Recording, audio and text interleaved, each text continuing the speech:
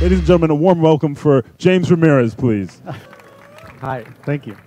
Yeah, so my name is James Ramirez. I'm a freelance art director living in Los Angeles. Thank you to Maxon for having me. It's amazing to be here with all these like artists and speakers, and it's an amazing community, and I'm glad to be a part of it. To give a little backstory on me, I just wanted to like give a little history to kind of explain how I got from point A to point B. I started straight out of school. I got a job at a studio called MK12 in Kansas City, Missouri. They were some of like the early like motion graphic pioneers, and it was amazing for me to go as a student into their studio and for them to like mentor me and kind of help me kind of understand filmmaking from like an artist-centric kind of point of view, where they were doing a lot of like self-driven and experimental work, which then would lead to client work, which then would lead to them getting budgets and money to do their own stuff. So it was kind of this cool process, and I think it definitely instilled in me a sense of like always wanting to experiment and do research and, you know, design and like constantly playing and doing self-driven work.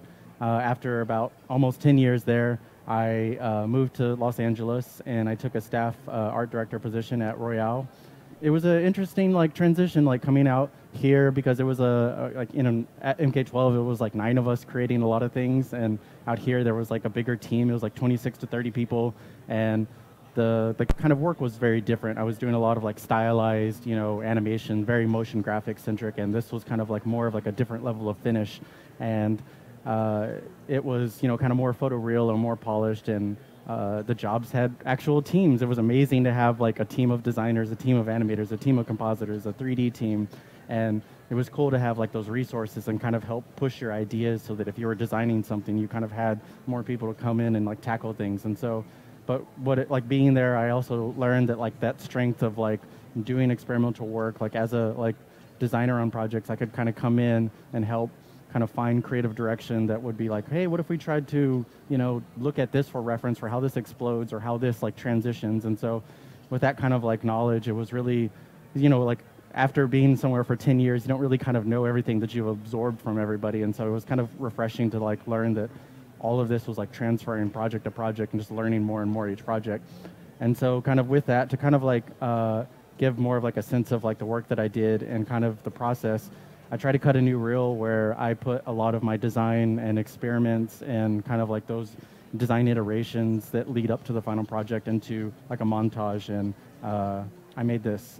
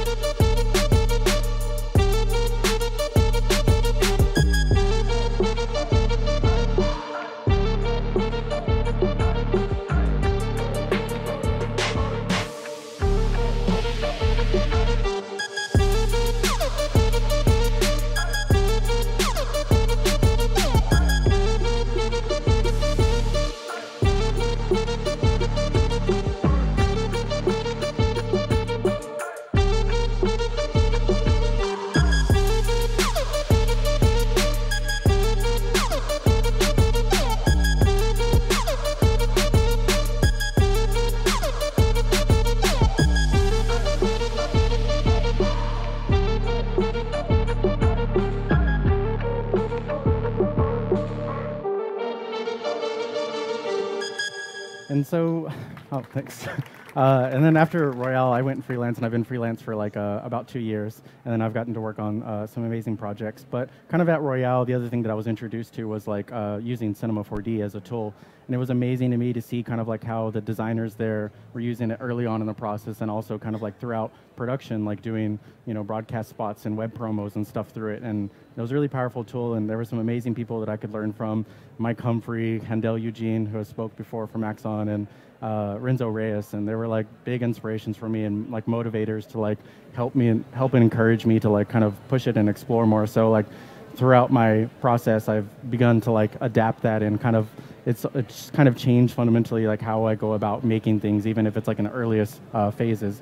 And so like in my presentation, what I kind of wanted to talk about was using like Cinema 4D throughout the process. Like as an art director, I try to be very hands-on and like a part of the process throughout the entire project. And so I wanted to share some personal work where I was like, playing around with cinema, just trying to hone in my skills and get better at like, going from like storyboards to a final animation, a pitch on some main on ends for a film that we did not win, but I still wanted to share it because it was a fun process. And then of course, Into the Spider-Verse, which some of you maybe have seen. So starting with the personal work, I'll play it, but I'm going to talk about like using Redshift. I wanted to learn Redshift, so I just thought it would be best if I just gave myself some self-driven work to pursue and learn it. So this is how that turned out.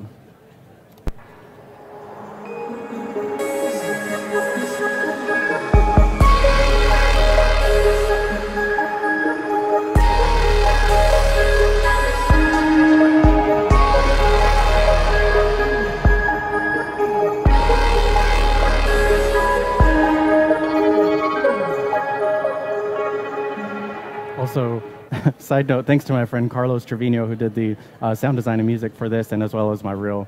I very much appreciate that. So the project was like, like I said, it was self-driven. So I just wanted to say, like, let's, sketch out something. I had a very simple idea. The idea was there was like this mysterious landscape on a, desolate planet, and a drone was going around. It finds something to scan, and in that scan, you kind of get this interesting abstract interpretation of what that scan information is, and then you kind of reveal there's a big mysterious planet with lots of them flying around. And so there was a couple of things I wanted to tackle. Was like, what if I want to make something that isn't like photoreal with Redshift? I just want to make something that's stylized, and also like I want to create some of these really cool kind of like light projections that are, usually like creating volumetric light in 3D programs is often like hard, and I found with Redshift it was like amazing. So I just kind of wanted to share that.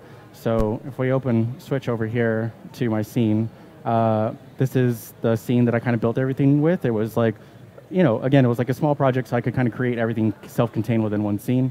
I was using the take system so that I could just switch cameras and turn on and off layers. It's a really amazing system that you can use. So I kind of have it broken out for the shots that I kind of finished this, did Cinema 4D for chunks of it, and I finished in After Effects. So I was kind of dividing up those shots. So this is the first shot where we're panning across the surface. We see the light projection. And the second shot, we find the boot print, and there was a separate UI pass. And then third one, I kind of just created a loose representation of this kind of abstract, diving into the scan that I kind of did in After Effects. And then for the last shot, we're pulling it back across the planet surface, and then we see all the drones, and I kind of rendered all of those on separate passes. And if I open up Redshift here, and turn on the IPR, we can load and see what this looks like. So I really liked working with this because it's kind of such a fast visual interaction with what you're doing. If I go to a wide shot, you can kind of see what's happening here. I have like a really small landscape that I've set up. If I switch over to objects, we can go to my shot 10 and see that my lights as well, shot 10. I have some environment lights that I'm using to illuminate and add a lot of moody color to my scene. I love teal and purple, if it isn't obvious in all of my work. So I did that, and I'm using the Redshift environment to create this like atmospheric fog throughout, and the lights are all casting into that. And then we have the drone here in the center of our shot that is kind of has a spotlight that is parented to it, so that as we move our drone around, we're able to have that animation move around. Oh, and there is one more slide. If I do from current slide, I made this animation inside After Effects. I knew that this light, I kind of wanted doing this kind of like, looping animation. So I kind of created some concentric rings to feed into the light as a source. So that is like, if we look at the light and we go to our general, it has a texture. And so let's switch to a scene where this isn't set up. Let me turn this off for a second before I break it. And we can look at the scene. So the same scene, but it doesn't have all of the atmospherics, cool, moody lighting that we were doing. And it still looks interesting. It's kind of this cool, like, low reflective, low poly landscape, but it definitely doesn't have that same mood. So if we go up to Redshift and add an object, Redshift environment, nothing changes. Now there is a volume that we're going to be contributing to. So if we go over to our spotlight and fight. if we go over to our spotlight and we go to volume, we can now start telling Redshift that we want that light to contribute to our volume. And so now we get this like instant, volume cone. And like I feel like in anything else that it's always been so difficult for me just to get to this stage. So we're like already there in like a couple of steps, right? So if the next thing that I want to do is I want to add that texture to it to kind of affect what the light color is and also what the intensity is. So if we go over to our path, we can go to select, and we're on the desktop, and we're James Ramirez, and we're in 01. Texture, we're going to grab our texture sequence, and immediately now our light is taking on those properties of our animation. If we scrub through here, you can kind of see how that's updating and showing that animation. And the other nice thing is that you can also play with your light fall off. So if you wanted, like obviously I wanted this light to hit all of the surface and kind of deform along the surface, so you can play with that and kind of really dictate and shape your light. And you can also go into the general properties of it and change, like your cone angle. You can have it like a really wide throw, where you can kind of control what your light is doing. And then you can also play with the intensity. Obviously, if you bump this up like a lot more, you get a more vibrant light. But also, if you like bumped it up a real lot, you can see that it starts really contributing to your scene and adding a lot of that kind of like illumination from that light source. So this is looking cool, but we're still missing our environment lights. So we're also going to grab all of our environments and go over to our volume contribution on those. And we're going to set those to 0.1 as well. Now, our scene has gotten really bright.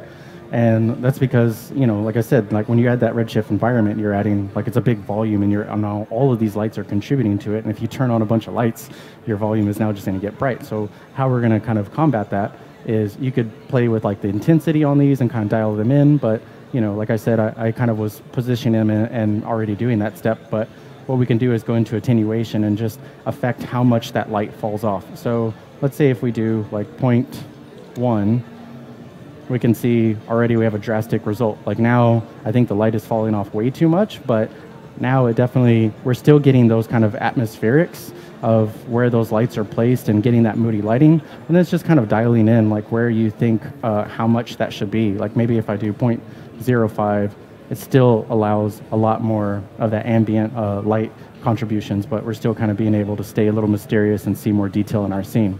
And so, with this, I kind of went through this process, and then using the AOVs in Redshift, you can kind of do different render passes and take that into your compositing software and kind of dial in the look that you're going for. So I kind of I added reflection and specular, and I wanted the light as a separate pass so that I can kind of just have just that and dial that in. And I did that through the render settings, and under AOV, there's a AOV manager, and you can come in here and just anything that you really want to add to your scene. If you wanted to add ambient occlusion as a pass, you can just double click that, and then when you render, now like you have an extra pass. So you can kind of come in here and dictate that. And the kind of cool thing about this as well is that, with the take system, I was also saving different render settings. So each shot had different render settings, which had different render passes. So it's cool that you can kind of like control that per layer, so you're not rendering a bunch of extra things like for every single shot. Specifically for some of these, UI shots, I was like turning the environment down and just getting just the volume light, just so I could have more control over that in comp. So that's this kind of project, and kind of like my kind of learning Redshift and learning how to dial it in, and it's been a lot of fun. And then the next project I would like to talk about is this title sequence that I got to pitch on. I got to pitch on this title sequence at Alma Mater. It was for the movie Venom. We didn't win it. You win some, you lose some. And normally I don't really talk about a lot of the work that doesn't, make it out there. But I thought the creative process on this was interesting enough, and the technique was interesting, that I wanted to share it. The creative challenge with this project was that the assignment was given to us to create something for Venom that didn't include anything that was symbiote related, so like organic growing things, and also no webbing. So like the character had no relationship to like that property of the comic books, and so it was like, how do you create something that's iconically Venom that doesn't have those qualities? And so what I chose to focus in on was the idea that this character is constantly, he's like an anti-hero, so it's this constant good and bad, evil, kind of like decisions, good and bad, evil, good, and this conflict. And the thing that I tried to hone in on was like the organic quality to their relationship.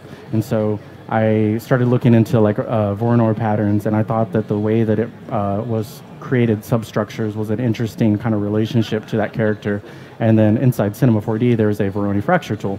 And so with that, I also wanted to make sure that I was creating something that if we went to production, that it could be like a procedural system that I could drop in any image and it would update, and I could create design frames like as fast as I needed to. And so let's take a look at that and see what that looks like. If I jump back over to Cinema, I have a scene called Venomize. So I have a plane that I've dropped into a Voronoi fracture, and I'm using kind of like the iconic eyes as a texture, and it is affecting like the pattern.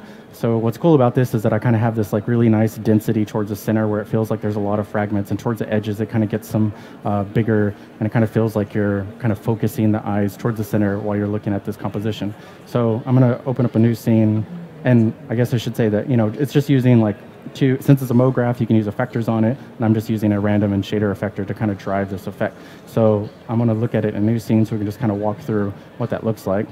So here's the same thing. I was working at a 2048 by 858 aspect ratio, so I created my plane at that size, and then let me switch so we can keep that.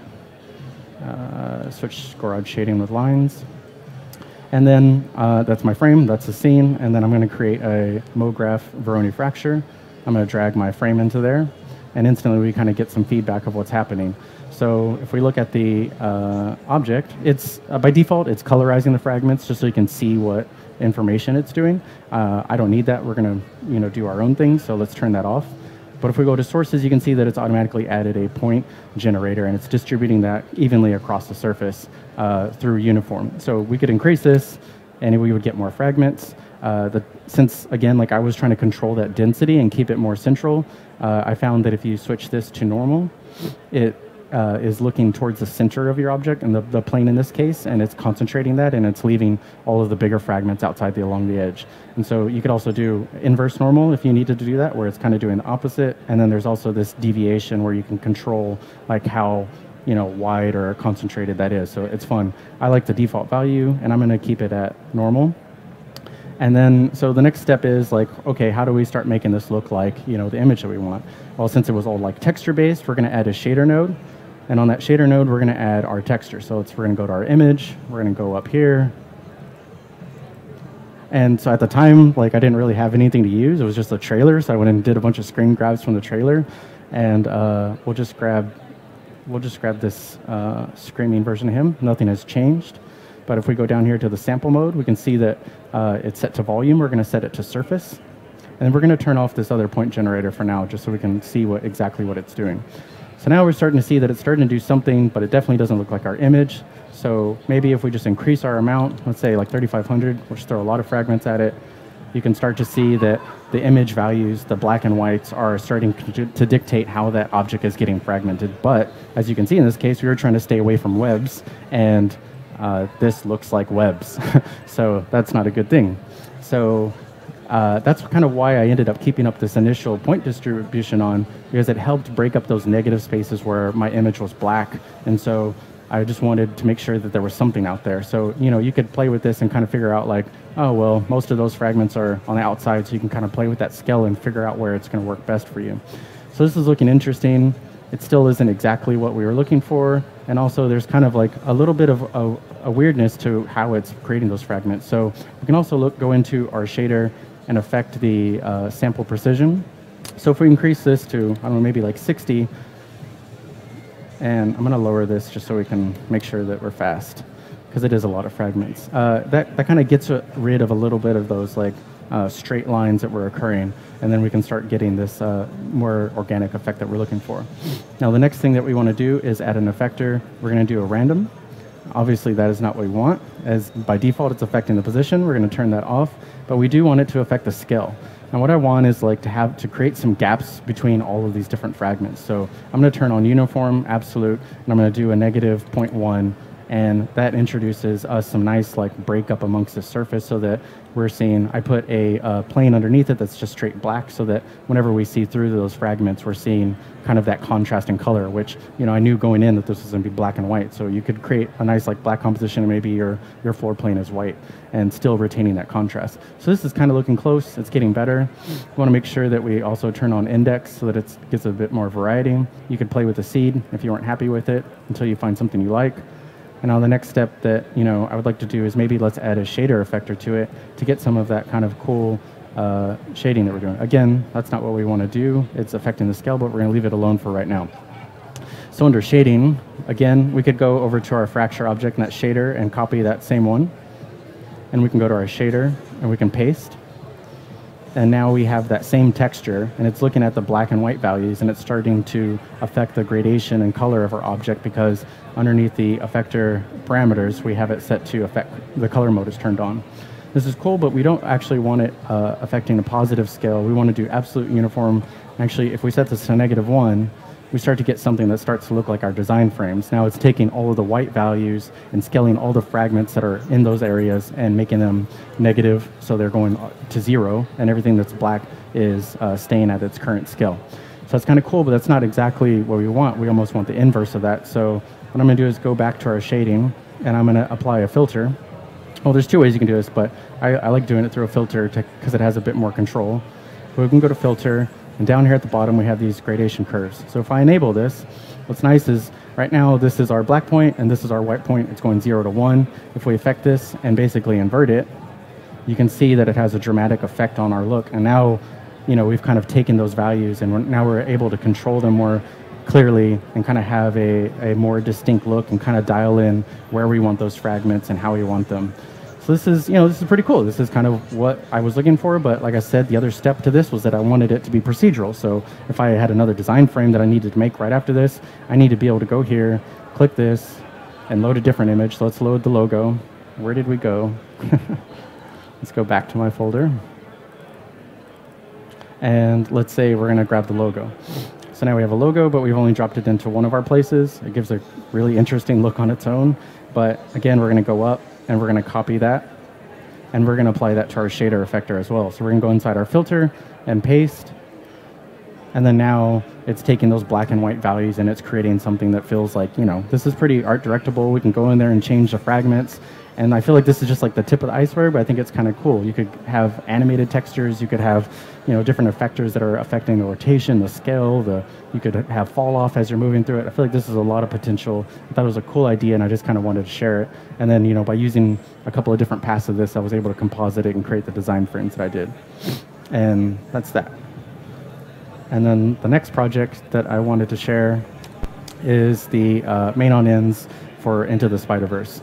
I had the pleasure of freelancing at Alma Mater and working with the creative director, Brian Mall, on co-directing this sequence with him. And it was a huge challenge because the film is such a visually stunning, amazing piece, and like, how do you follow up something like that? So for those who haven't seen it, I'll play a little bit of it. So the two things that I kind of wanted to talk about, like, we did Cinema 4D throughout the process. We basically did all of our 3D inside of Cinema, and then we were doing stereoscopic, so we were rendering left and right eye, which was its own challenge, and then we were finishing in After Effects. We did all of our compositing in After Effects with our lead compositor, Renzo Reyes, who really helped bring all of these things together and shine. So what I wanted to talk about was like partly technique, like how we were doing like a lot of this intro sequence where we're going through run cycles and stuff, and then also the aesthetic of it, like how do you take the comic book vernacular and deconstruct that and create something that feels kind of original and unique, and even after you've been visually assaulted from the film, like you want to give something that feels like people still want to stay around and watch, which is always a challenge, right? So that's this. Let's dive in and take a look at it. So technique-wise, you know, there was a big part of this was that, you know, in collaboration with the filmmakers, Sony was being really awesome with us and was giving us access to anything that we wanted from the movie. So I would go through the movie and watch shots and say, yeah, I want that Miles, and I want that, you know, Ham doing whatever. And it was amazing that they were supplying us, you know, Alembic files of these characters, and then we would just kind of break them apart into this kind of zoetrope or kind of flip book animation style. And, like looking at, Muybridge's, study of motion, there was a lot of like, you're taking a single action and breaking it apart. Zoetrope, same thing where you're spinning something around and you're creating the illusion of movement through a series of static frames. And also looking at the comic book source, there was a lot of instances where in panels where they'll have, like here Miles is swinging, but we see 3 instances of him in a single frame. It's not like they're saying that there's 3 Miles in that frame, but through that technique, they're showing us that he swung and there's a sense of motion. And on the bottom right is kind of like me taking one of Sony's animations of Miles running and jumping and flipping, and then kind of like taking every second or 4th frame and breaking that apart into static, objects. And so if we look at that, once we were kind of figured out like, okay, this is the technique we want to do and we think this is going to work for, the majority of the sequence, back to my exploration and experimentation and R&D, I was kind of set to start exploring like how we would do this. So this is kind of like one of my first motion tests of like, could this possibly work? Could we do this? So I'm going to play this. I am also going to mute it. But you can see that what I've done is I took one of the characters and I just applied a Mixamo animation, so it's really crappy looking, but the idea is just to sell through, just to sell this idea through. So we have multiple colors to represent that each character would be changing, and the idea was that all of these characters are, even though they're in different dimensions, they are all connected because they're all Spider-Men or Spider-Women, and they're all doing the same things. They all swing, they all jump, they all fight. So the idea was like connecting them through their actions and kind of celebrating the amazing animation that the team was doing. So, and how that kind of translated from that was, here is the first shot in the film sequence that we did, where we introduce Miles running alongside the top side of a train, and we get close to him, kind of get that strobing effect, and then we kind of pull back. And this was kind of like the speed lines that we were doing, and then the final shot, which we just watched, but just watch it again, just to see how that came together from 3D to comp and created a more stylized look. So if we open up this shot, I'm going to jump over here and look at it. So in looking at this, like, so I'm going to go to the bottom here and just grab, there's this group of Miles down here. So I'm going to grab that and paste that into a new scene so we can just look at that. We're going to ignore that. We don't care about textures. And you can see that if I go back to my cloner object and I actually hide all this and turn it off, and zoom out to where he is, you can see that there was a Miles run sequence where if you saw the film, there was like this kind of intro that each character got was like, one more time. They would kind of explain their origin. And so I noticed that throughout the film that they were all using a similar run sequence, even though it was far away, but it definitely looked like it was something I could grab enough frames from to kind of create a fake cycle. So I went through and, same thing, I brought in this Olympic that had the full animation, and I broke it down to just have like, 2 or 4 frames, enough to where I thought that it would work. This is 5, and I'm kind of cheating it because it's not really a run cycle. He's just putting his left foot down, and then as he goes to take the next step, it just kind of cycles back around. But as you saw in the shot, it happens so fast that it doesn't really register. So, but what I'm doing is I ordered them inside this cloner, and then the cloner is set to iterate. Let me turn off this rotation. The cloner is set to iterate, and it's just set a set distance. So that was kind of the trick, is like if you want to do this kind of strobing effect to make it feel like you're tricking the brain into this illusion that it's actually animating, it's like figuring out what that distance is, the speed, the kind of the choreography between what the camera is doing and moving and how these characters are popping on. So I did that, and then using a plane effector, this is a lot of them running. Over here, there's a plane effector. And the plane effector is telling him to scale to -1, and I'm using a linear fall off so that I could just kind of animate where that is, and it's literally just kind of turning them on and off as I needed. So if we go over to the camera shot, back to the one that we took this from, and you kind of look at this, you can see that as we're moving forward to the shot, we kind of start to see him and he's small, and then I'm just animating that cloner forward to kind of start turning on all of these clones, and then as we start to get parallel with him, your mind is kind of just tricking you into that is moving, kind of taking that kind of zoetrope effect where it's just kind of flashing so fast. And by him kind of staying central in the frame, kind of helps create that illusion. And so, so that's kind of like how we were creating this kind of style of motion that we ended up doing kind of throughout like almost the first, minute and a half of the sequence.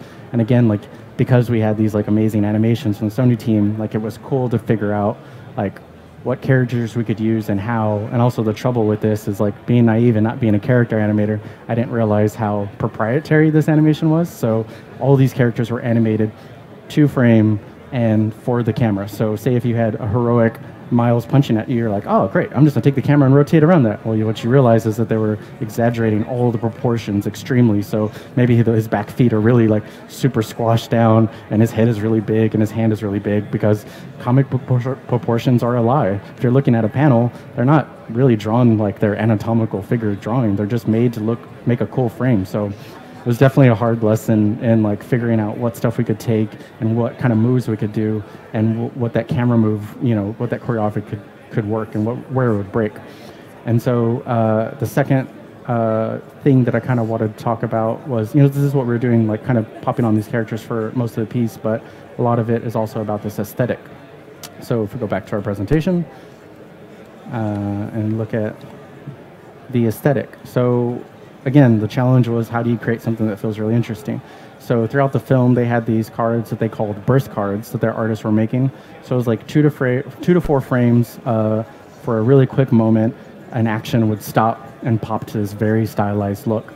And they loved it. They thought it was great. And they're like, how could we kind of explore the whole like title sequence? Like, is this something that we could explore for the title sequence? And we're like, well, you're just doing it for like 2 or 4 frames, which makes it really easy because you're basically just doing an illustration, but we have to like carry that through, like 3 minutes. And so it was kind of just like, deducing down like, what is it that they like? Okay, there's really bold colors. It really treats things like it's a, almost like a printing format where it's a really limited palette. There's, slight offset and registration, from the layers. There's a lot of that bold texture coming from the comic book print world. There's halftones. There's speed lines, there's a lot of elements to help with that kind of tangible quality to what makes it kind of break down. And kind of like the power of the silhouette, where you see like Miles is almost like completely just, 2 colors.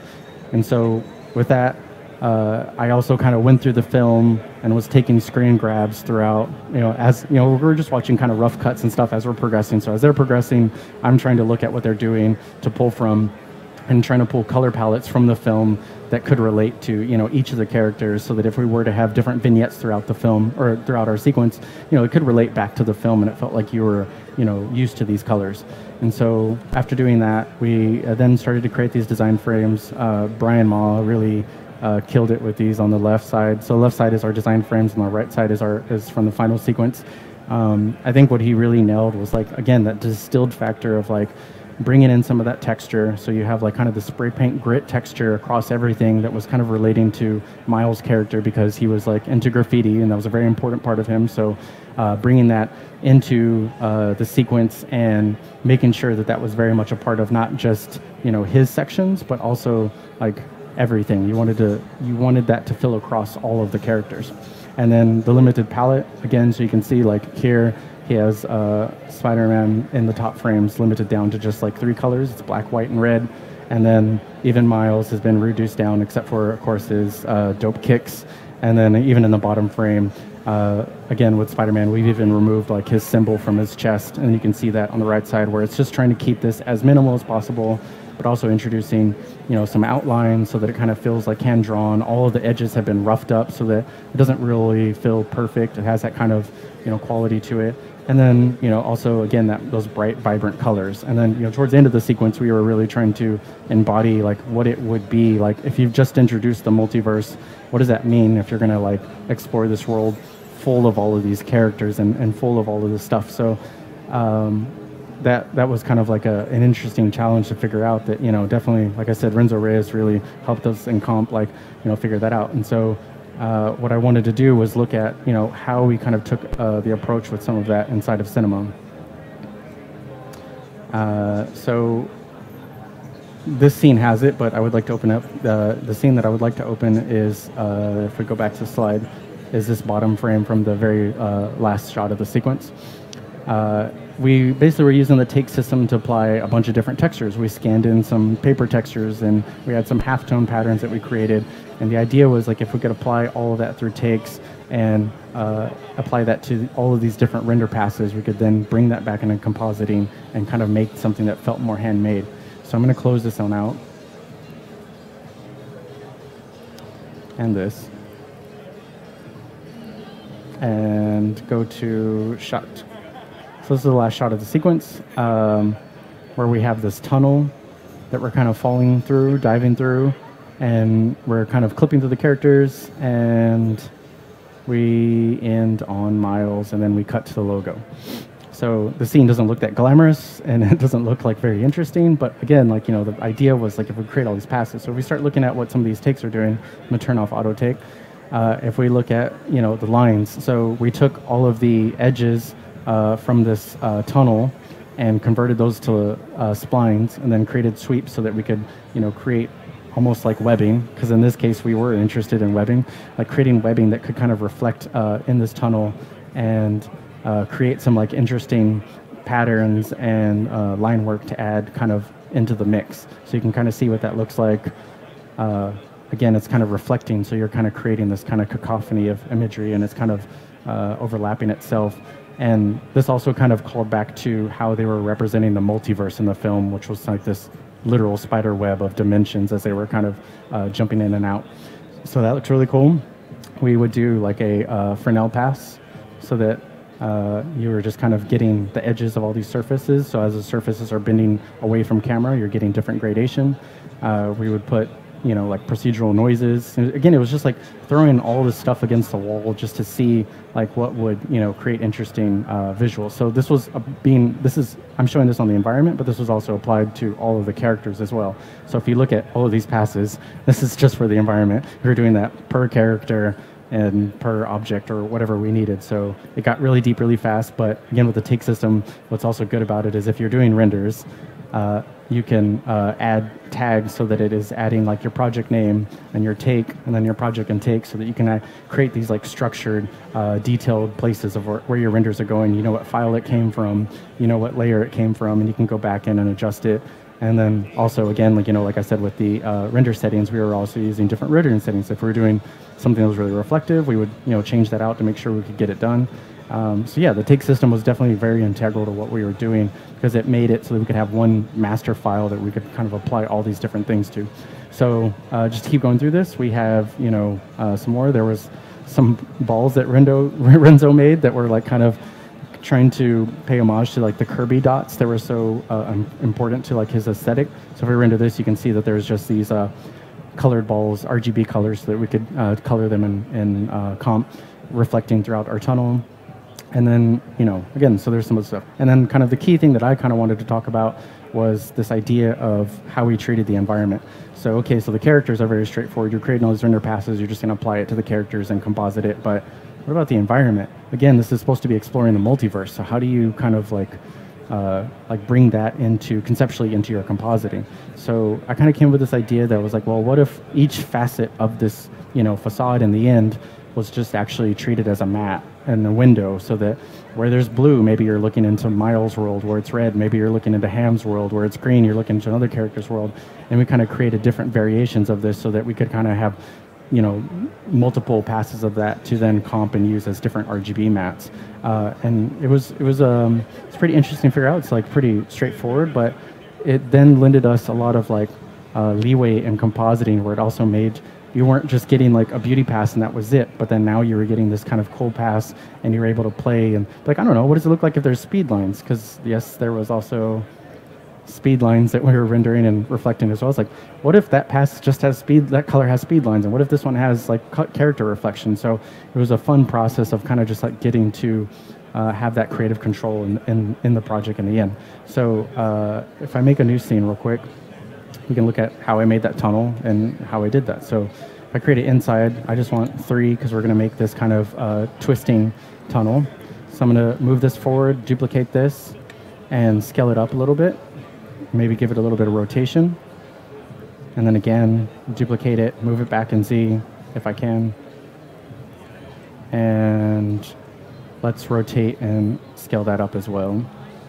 And then what we're trying to do is just create that kind of like twisting tunnel effect. So I'm going to create a loft. And we're going to go back to our object manager and grab these three things, drag them into our loft, and now we kind of have like a shape that we're looking at for our tunnel that we're diving in.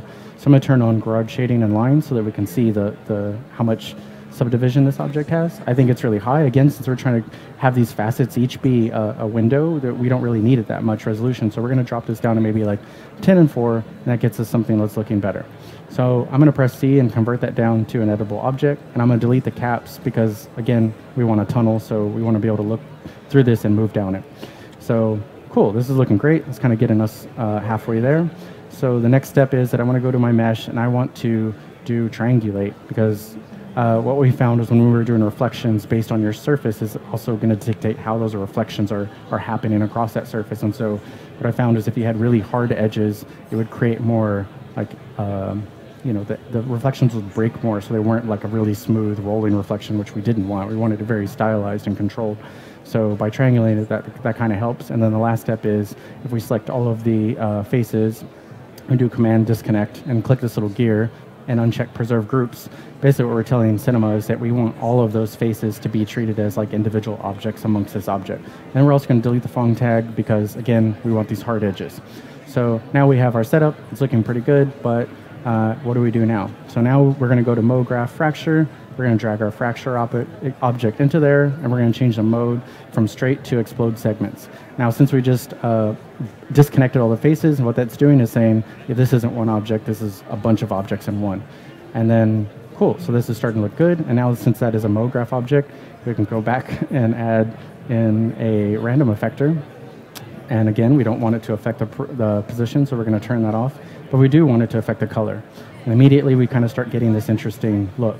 So the other thing we want to do is make sure that we turn on index so that it's thinking of each face as each face is getting treated differently instead of just holistically as an object. So this is looking good, but it's not exactly what we wanted. So we're going to create a shader and apply that to our object. And then we're going to go to our object or our material settings. And since this is an RGB pass, we're just going to do luminance. So we're going to disable everything else, go to luminance, and we're going to add in a Mode Graph multi-shader.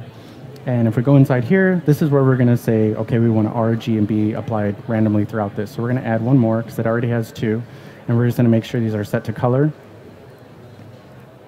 And then we're going to go into here and then change these colors. We're going to go RGB. We want a pure red. And you can already see what it's starting to do. We want this green. And then the last one, we want blue.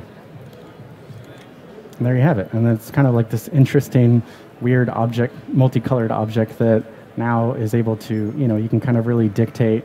If you didn't like that one, maybe you play with the seed value and find one that you really like because you really wanted red near the camera instead of blue. Yeah, so that's kind of like how we were like creating this this setup to then work with all of those different takes and bring that into compositing and combine that to kind of create that look. And so that's kind of just one element of that shot, but it's kind of like something that, again, that kind of really only worked. If I can go back to, not somebody else's montage, if I can go back to this.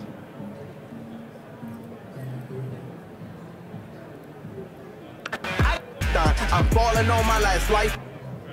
And we go towards this end section.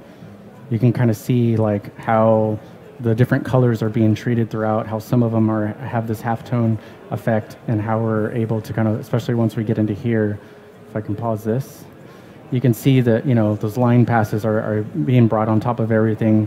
The characters have this grit layer that is being kind of screened on top and matted to just them, not the environment. And we're able to kind of go in and color different segments of this environment, and you can see how there's reflections, like all of this is reflective. You can see like the speed lines. So kind of, although it looks like this kind of cacophony of like chaos, it actually is like, very formulaic in what we were trying to do and how we were trying to accomplish that. But really it was just a matter of like figuring out how to make sure we could dial all that in and make it live within this kind of multiverse. Yeah. And if I jump back, and so here's kind of like what a compositing breakdown of that.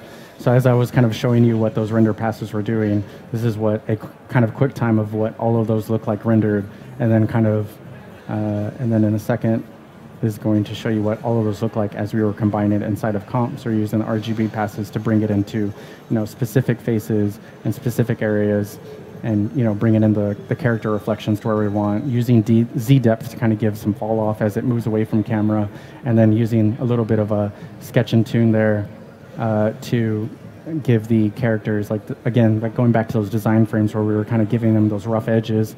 By using the sketch and tune, we're able to kind of give that rough quality to our characters. And it wasn't something that we wanted to use over the top because it's something that you can kind of notice immediately, and you just didn't want it to look like a stock effect. But you definitely it definitely is a part of that comic book vernacular, so it was something that we wanted to include. And then you can kind of see the character offsetting, where inside of cinema, where we were taking those different color passes and just kind of slightly offsetting them, so there was a little bit of misregistration so that everything didn't feel perfect, and it kind of felt back to this kind of more tangible quality that we were looking for in our sequence. And then with that, I'll just kind of play. Oop, I won't play this. I will play the rest of that title sequence that I cut off, so you can see that. See me in the NYC. You can never swing my knee.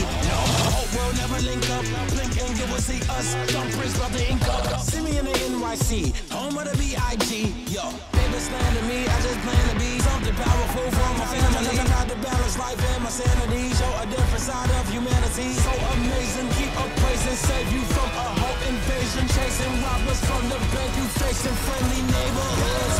Gotta go hard. I ain't got time to wait. I ain't got time. I gotta go high. Gotta go high. I gotta elevate. I gotta elevate. They wanna fight. They wanna fight. I'm just gonna let them hate. Just gonna let them hate. I gotta go high. Gotta go high. I gotta elevate. I gotta elevate. Okay, I fight crime through the nighttime. When the light shine, I go python. I'm falling on my last lifeline. There's no way in my right mind. My city up on my back tight. How can I possibly act right? I'm Robin Hood, I'm the Black Knight. I know you heard my last fight, cause I win over and over again. Battling evil, I'm hoping to win. Fighting my demons, I'm nice for a reason. Enticed with the bleeding, I'm showing my sins. How can you expect me to stay sane? Protect me. My technique go X speed on highways and jet ski. I ain't got no time to be hanging around. Nobody trying to figure out if they good or evil. I'm fighting the crime, saving your lives one at a time. I'm killing the rhymes, I do it for the people. I'm Peter Parker running through the six with a bag full of tricks. My boy, you better choose a side. I may have lost the battle, but I will not lose the war. I can promise you I will not lose this time. I did it all independent, or really all independent. Now we winning. I got my homies cooking up in the kitchen, intuition, so we gon' have to win it. Converse and finish, the world is mine, and you gon' have to pay me attention. And I did everything that I did on my own. I'm a one-on-one for real, that can never be a clone. Better talk to me nice, better watch your tone. And I'm putting on for my home zone, so I gotta go hard. And then continuing my tradition of showing things that didn't make the cut, that is not the final logo, as you can see. That was one that I made that did not make the final. But again, it's all a process and working on design iterations and working to the end. So you can kind of see, again, we were using the standard render. It wasn't nothing fancy, and it was just, it's not really about, not everything needs to be fancy. Sometimes you can use the most basic things to create something that's super stylized and experimental. And again, it kind of goes back to those days at MK12 of doing all that kind of self-driven and experimental work, which kind of helped me get to this point of being able to be thrown into a project like this and at the end of the day come out with something that I'm really happy with, that our team did. Everyone worked really hard on it. And if you have the chance to watch it in stereo, we actually did a true stereo. Like I said, we did everything in the left and right eye. All the textures and everything was another creative challenge to make sure that all worked at the right depth, so that as you're watching it at the theater, something didn't feel like it was going to make you sick. So if you do get the chance, it is a treat in 3D as well as the 2D version. But with that, I will end and say you can find me at friedpixels.com. I'm also on social media at friedpixels at both. And yeah, hit me up. Thank you.